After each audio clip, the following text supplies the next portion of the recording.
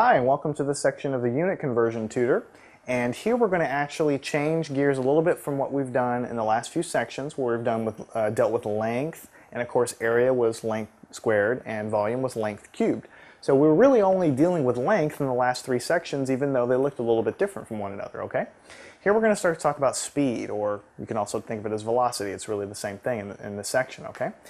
We all have a good idea what speed is, okay? When you're going down the road, you're going a certain speed. You may be going somewhere very quickly, or you may be going somewhere very slowly.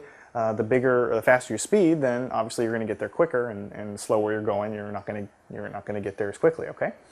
So the units of speed here in the U.S. are going to be miles per hour. Okay.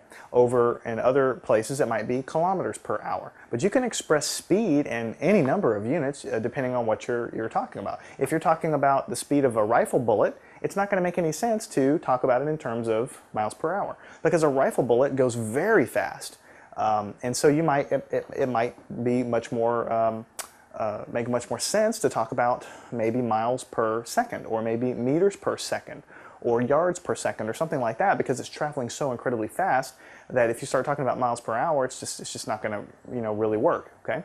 And when you're talking about space probes going way out in the solar system, really, really fast, going out of the Earth's gravity, those things are going incredibly fast. So it's not going to make too much sense when you start talking about 25,000 miles per hour. Who among us know what 25,000 miles per hour is? But if I tell you that it's maybe 10 miles per second, you can kind of fathom that. 10 miles every second. Oh my goodness, that's really fast, okay? So you can get a better sense of it. So the units really help you figure out what you're talking about, and they're very, very important for that reason, okay? So when you go back into your physics or your, I guess your science classes, you're going to learn that